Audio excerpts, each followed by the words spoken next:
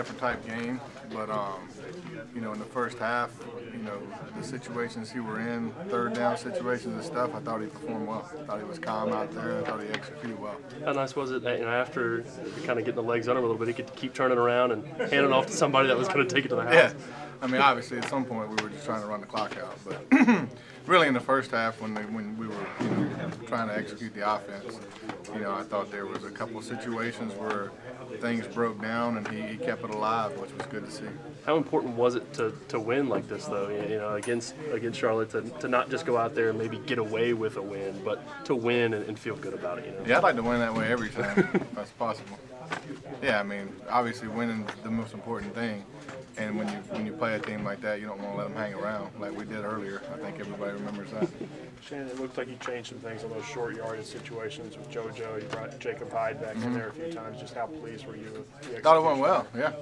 Thought when we got him, so happy with it. What does that Hyde actually bring? I mean, it looked like he had a couple big blocks on those plays there. Yeah, I mean, he's just got low center of gravity, a lot of weight. I mean, he's a big block, you know. So.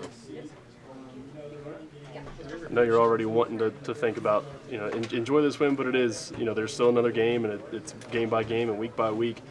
What about the instant reactions of, did you see something that you didn't like, even though scoreboard-wise everything went the way you wanted? I really don't have anything that pops out. You know, I mean, I thought that the drive at the end of the half was, you know, I thought we could have done a better job there.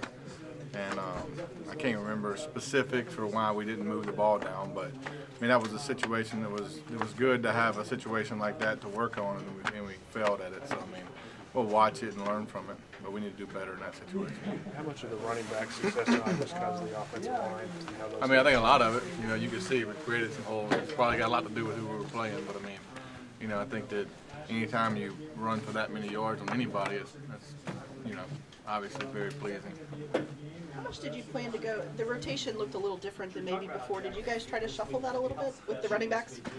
Rotation? Well, I mean, you know, we just go by feel, really. I mean, you know, Chad handles that, and it's really, I mean, when Boom gets tired, he comes out. You know, and then those other guys, and you know, I think in certain situations today, we wanted certain people in the game. You almost wish you Drew would have had to pass it a little.